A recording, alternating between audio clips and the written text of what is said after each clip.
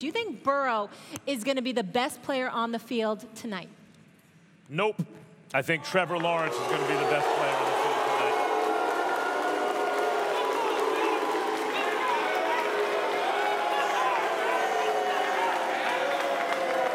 tonight. Listen, if it makes y'all feel any better, I'm rooting for your Tigers, because it'd be more interesting to get another national championship. But that doesn't mean that I'm going to come up here and tell you what you want to hear.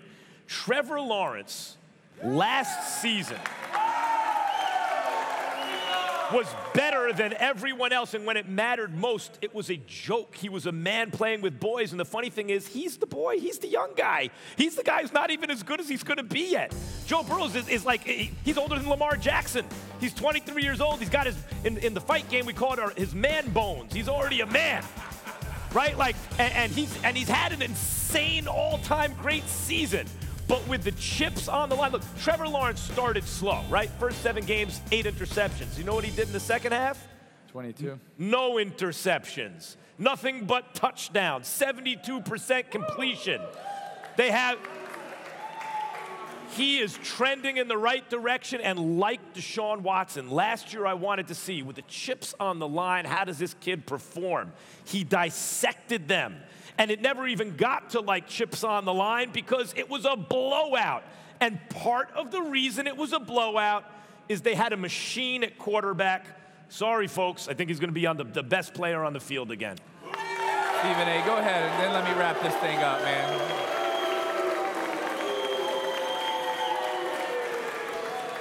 In a game like this, I expect this game to be a shootout. I think both teams are going to score over 40. That's what I think. I think it's going to be a flat-out shootout. But I will tell you the player to keep your eyes on. And it's actually 2 of them, in Clyde Edwards-Helaire, and, of course, with Clemson, Travis Etienne. Yeah. And I'm looking, and let me tell you something about Travis.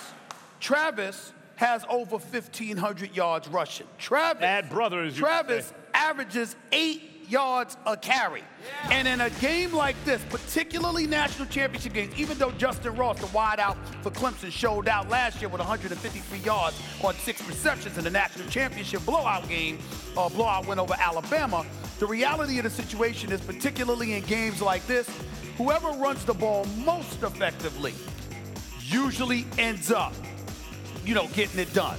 That's not to say that's going to happen tonight, but what I'm saying to you is, to me, he's the X factor, because even though Ross is still there, Mari Rodgers is still there, T. Higgins is still there, I believe that if you throw the ball too much, even as great as I think Trevor Lawrence is, I think LSU can get you. Where it's going to be a problem for them is if Travis Etienne ultimately runs the ball effectively, because if that happens, and you got to load the box in any way to neutralize him, then Trevor Lawrence is going to have a field day. And that's what I think you got to watch out for. I agree with the X factor. Travis Etienne, if he's able to go off with the ground game and with the screen game, he is an absolute explosive player. Also, Clyde Edwards-Helaire, other side, you mentioned him. Both of those guys have a chance to be the X factor. But I want to go back to the question what Max was talking about. Trevor Lawrence is a great quarterback, and he has had a lot of ice water in his veins. He's got a lot of poise. He's got one of the strongest arms in the country. But who has been the best player this year? Without a doubt, it has been Joe Burrow. Clearly. Without a doubt. What he has done this year, you can make the argument, it is the best season in college football history. Beating 6 There's a guy who had a couple of them. Beating 6 top 10 teams. If he wins tonight, he will be the only person in history to have beat the preseason number 1, 2, 3, and 4 teams in the country. But not only does he have 6 top 10 wins, not only would he beat the 1, 2, 3, and 4 teams in the country, but he's played his best when it's needed on 3rd and 17 against Texas. When Alabama finally drives down the field and makes it a game, he answers nonstop over and over again. And then sometimes one thing you have to look at is you just have to look at destiny, man. When you sit back and you look at this season, him going from Ohio State to LSU, not having the best season last year, Joe Brady coming in, him working nonstop, leading these receivers, having one of the best seasons of all time, winning the Heisman Trophy, and getting to play the national championship in his home state now. Okay. I think he's going to be on fire. I have an aversion to something you said, and then I have questions. My aversion is damn it, when we talk about national championship and real competition, don't bring me Texas. I don't want to hear nothing about Texas, okay? Not the Texas Longhorns. I don't believe in them. I never believed in them. What about Georgia, Oklahoma, Alabama, Auburn? That's it. Now, but here's the difference. Even though LSU was on the come up, right? To me, it's two conditions under which Joe Burrow's been playing this year. Either they're ready to knock somebody off, the Alabamas of the world, Georgia to a lesser degree with what Kirby Smart is building there, or you find yourself in a blowout situation where you're running away and somebody's playing from behind. Yeah. The national championship game, the moment, how momentous it is, if it is a kind of nearby, if I want to see something, and I have no doubt that Joe Burrow deserved the Heisman. Please don't get me wrong. 5,200 yards passing, 55 touchdowns, just 6 interceptions. Please, he deserves it. No question about that. But my question about him is the one situation I want to see him in. We're looking at LSU now, and we recognize them as the juggernaut that they are. Yes. It's the national championship game.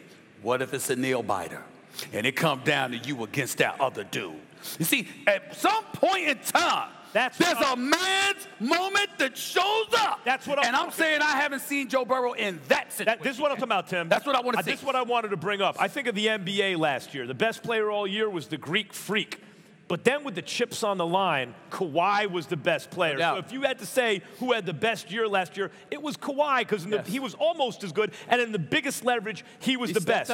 We can't say Joe Burrow's had the greatest season of all time if he doesn't finish the deal. With the chips on the line, can he be better than Trevor Lawrence, especially against a defense? Like the LSU defense had a turning point, but we've seen them give up a lot of points in games this year. But you also have to go back and use the same illustration for yourself. Trevor Lawrence last year, it wasn't a close game. Tua got spooked. Brent Venables won the game with his defensive calls. He threw into 2-trap coverage, and the game was over. Tua was spooked. It wasn't a close game.